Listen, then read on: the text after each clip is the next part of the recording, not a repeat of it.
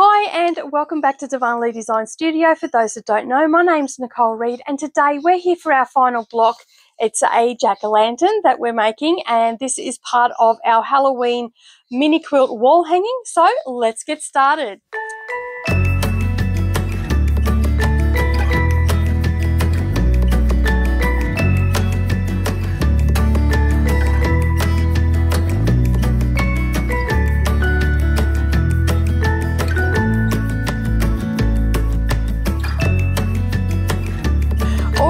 So we're here to make the jack-o'-lantern block and it's the last block in our little mini quilt wall hanging series.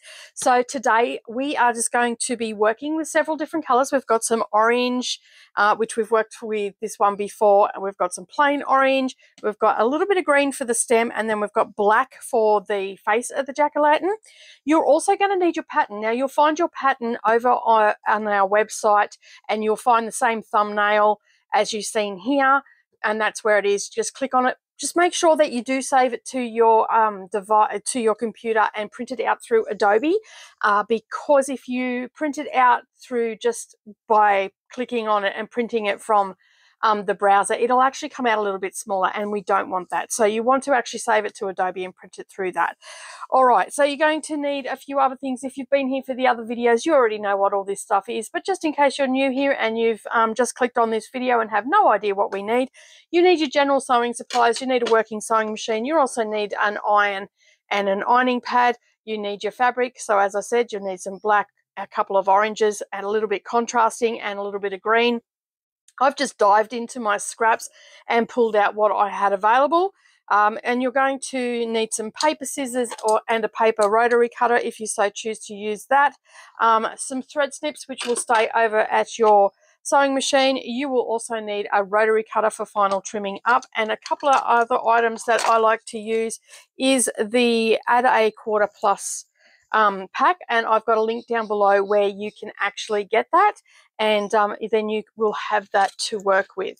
All right, you're also going to need some quilting rulers for squaring up. A glue pen is also handy for sticking down our first piece of fabric and any really large ones. And I like to also use this violet craft seam roller, so you will find a link down below for that as well, and those affiliate links are all current and I've double checked them, so click on those and it'll take you straight to where you can get them from. All right, so you're also going to need some wonder clips and pins and a little piece of cardboard or perspex, or template plastic. And this will help you in just a moment. You'll get to see how it all comes together. Now, if you are new here and, excuse me, and you want to make this block but you've never done foundation paper piecing before, check the video that I've got carded up the top here and also linked down below for our beginner's guide to doing a little project, not so big. It gives you close-ups at the sewing machine on where you're supposed to sew and all that sort of stuff. So go and check that out, and then that way you will be able to be up to date with what's going on. All right, so we're going to get stuck straight into this, and basically, if you've been here for the other ones, you already know what we're doing with the foundation paper piecing. So I'm going to just do this and work through it and basically not give any sort of instruction or anything because we've already had it in the other 3 videos. So it's essentially exactly the same thing, except this time we've got a few extra colors and you can see how it's all shaded out. Now, once I've finished all the bits and pieces, we'll come back and basically we'll do the assembly. All right, so let's get into it. Okay, so we're going to methodically work through it, and there's just one thing that I want to say. You will notice on your pieces that the shading for the 2 oranges are very close, but they're slightly different. So when you print this out, make sure if you print it out in black and white, just put a mark, okay, in pencil or wherever, just a little cross or something like that of the different colors. So that's your contrasting color, okay, and just find all those contrasting pieces throughout, and then that way you know that that's where your contrasting color goes, okay, so that way you won't get confused. So just do that if you print it out in black and white, because you don't necessarily have to print it out in color. I've just done that on camera. And if you have printed out black and white, don't forget to put green here, or brown if you're using brown, whatever you're using for your stem. I'm using green, okay? And the rest you will be able to tell the shading of what is colour and everything else, but you will definitely need to mark those other ones. All right, so as I said, we're going to be working fairly methodically. I forgot to pull out my white fabric, so you also need some white fabric as well for the background, so don't forget to grab that out as well. All right, so I'm going to just start working from here, and like I always do.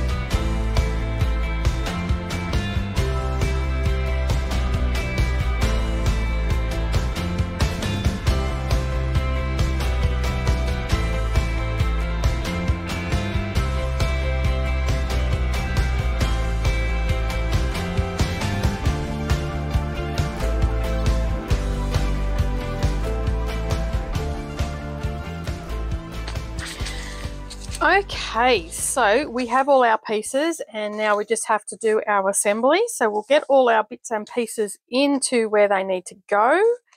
And that is like that.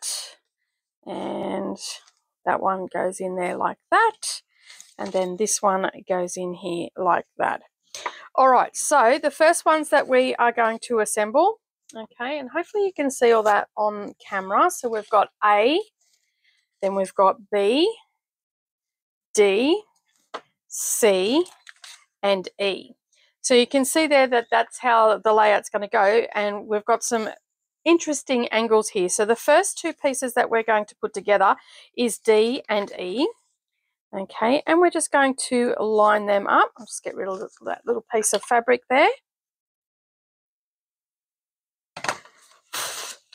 Okay, and we're going to line them up right sides together. Okay, and make sure that our raw edges are lining up.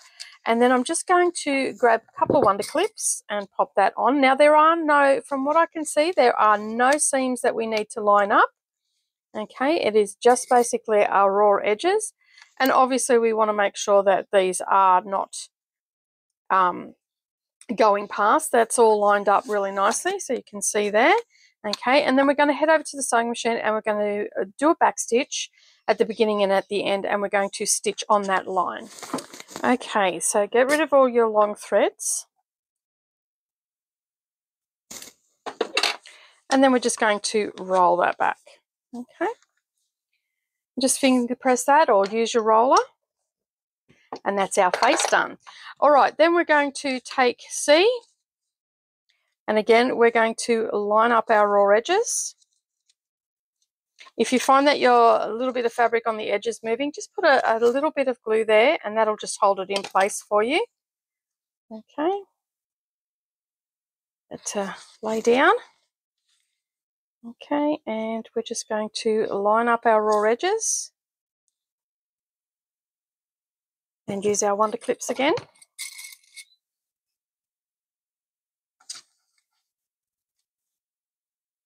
And then we'll head over to the sewing machine and again back stitch at the beginning and at the end. Okay, get rid of your long threads and roll that back. Okay, give that a little bit of a roll. Okay, and now we're going to put our next side on. So that is B, and again exactly the same thing, lining up all our raw edges, and then we'll stitch on that solid black line. Okay. All right, and don't forget to back stitch at the beginning and at the end.